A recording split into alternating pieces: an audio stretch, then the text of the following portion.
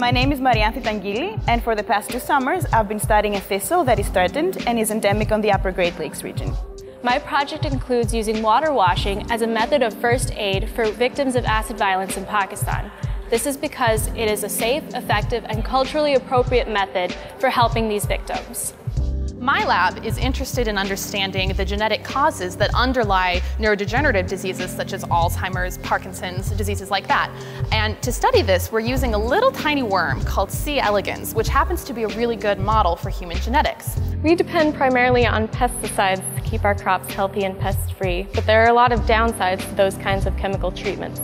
So I'm working on a natural alternative that is much less dangerous. So astronauts have been looking at what happens to their bones in space to see if they could figure out exactly what causes osteoporosis. And eventually this could lead to a treatment that will cure osteoporosis in both the astronauts and the elderly. Have you ever been just so bored and frustrated that you just do these mindless activities? Well, this abnormal behavior is called a stereotype, and they're incredibly common and prevalent in captive grizzly bears. In my research, I worked with 10 bears at 2 different zoos to figure out when they were pacing in their day and why.